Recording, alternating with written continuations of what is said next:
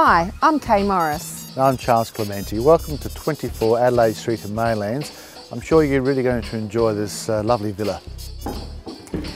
Well, Kay, just walking down that hallway, I can see that this property has a lot of fantastic character features. It has got many character features.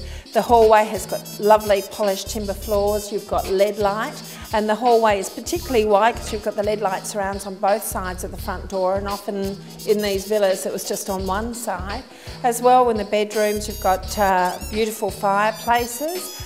Master bedroom's got an ensuite and walk-in robe, so it's got the character as well as some of the modern amenities that we want these days. So the character is absolutely stunning and nice big rooms.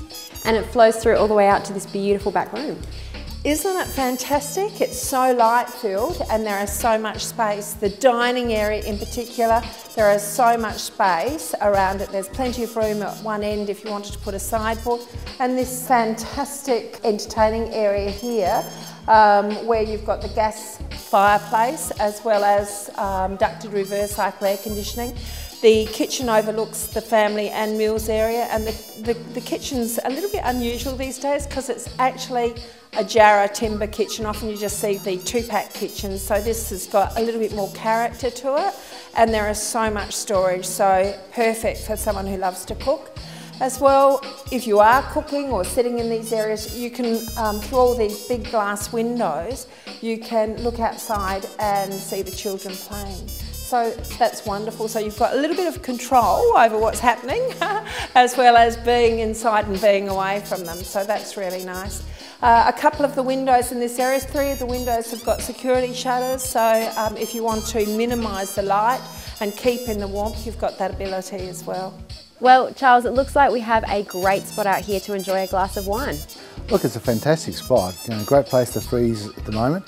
But imagine in summer when it's going to be lovely and warm here, you can enjoy yourself out the back here with the barbecue and enjoy a glass of wine with friends. You've got a great area out here, and you've also got lots of little spots like next to the tree and on the retaining wall there, just sitting there and just chatting away and enjoying yourself.